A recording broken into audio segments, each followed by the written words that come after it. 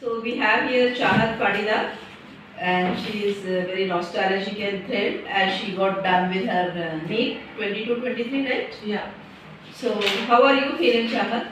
I'm feeling very surprised, grateful, all the feelings mixed together. And the most I feel is I'm very thankful for this school. You're thankful to the school. Okay, fine. How this school has been a support to you?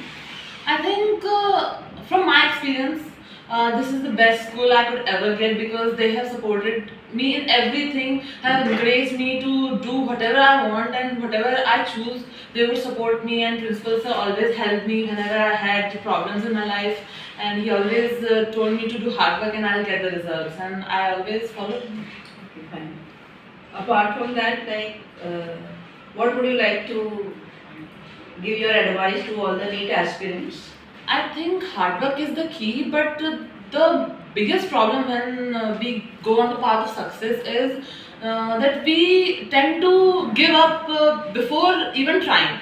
The first failure is like feeling like we cannot do it and we won't be able to do it because everyone discourages us. But I think that it's your potential and you know how you can do and how you can perform in different situations. So I think that we should never give up before we try, and we should definitely not give up on our first failure because then only we have the experience to do what we should do.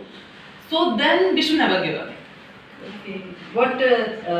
How many times you appeared for NEET? I appeared 2 times and then so second. Yeah. So Chahat got done with the second attempt.